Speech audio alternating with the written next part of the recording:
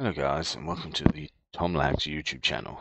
Today we're going to be overclocking RTX 5070 in MSI Afterburner. First, you're going to want to download the MSI Afterburner app. I'll leave the link in the description below.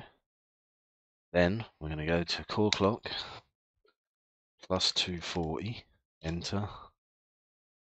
Memory clock, we're going to max out. Then we're going to max out the power limit.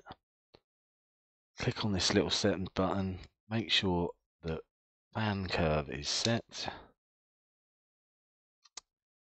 hit apply, and you're good to go for a safe overclock on the RTX 5070. Don't be shy to like and subscribe, and I'll see you in the next one. Peace.